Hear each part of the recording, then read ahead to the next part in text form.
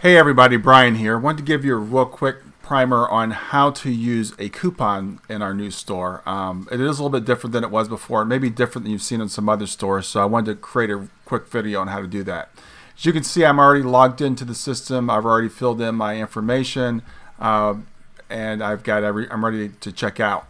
So what I want to do is you'll see promo/gift certificate is here, and that's a link, believe it or not. It's in blue. So if you click on that, that'll bring up the window where you put in your coupon code. So you want to just put your coupon code in the box and hit apply.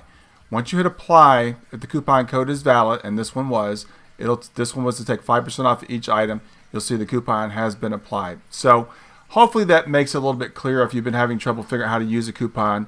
Just go ahead and shop the way you normally would. When you get to the checkout process, look for the promo/gift certificate link in blue.